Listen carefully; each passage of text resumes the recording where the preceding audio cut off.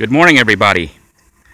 As you can see, we are actually back at the compound, and more specifically, we're back at Camp Freedom 2 at the hut. My vehicle's all opened up right now because I'm airing it out, and I'm also running power from the vehicle to the hut.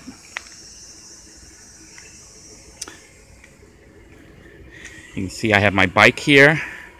We're going to be exploring the compound on bike later today to access areas I couldn't get to in the vehicle.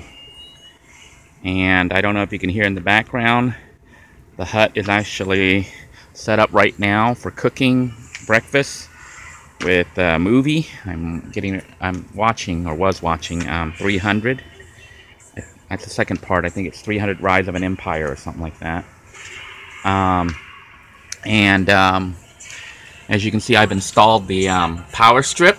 So all you have to do is hook up electricity to it, and the hut has power to run rice cookers, laptops, whatnot, depending on your inverter and how much, or your generator, or whatever you're hooking up to it.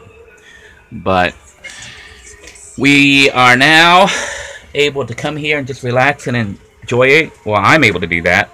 And pretty soon you will be able to, as I publish the actual location. But I do have some very exciting news. About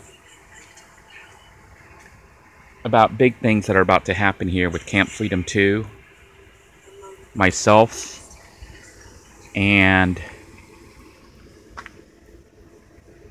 why I'm here.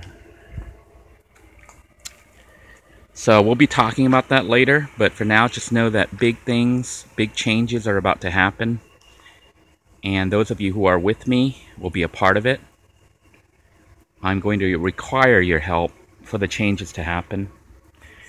You've already shown that you can affect change because I'm still alive and I'm still here, even though I had started this journey with nothing but $4 in my pocket. And we are on our second month. And I think the reason for my existence has been revealed. I always wondered what my purpose in life was, and why I'm still around, considering all the crazy stuff that's happened to me over the last 7 years.